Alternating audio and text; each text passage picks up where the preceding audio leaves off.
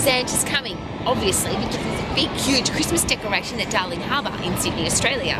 So whether you like Christmas or not, or whether you believe in Christmas or not, or whether you think it's a fun time of the year or a not so fun time of the year, if you're in business, you have to take full advantage of Christmas. For example, I was talking to a jeweller just recently. He said all of our money is made in December. Everything else is just cream. So make sure that when you are in sales, you use Christmas, giving, wanting to change your life.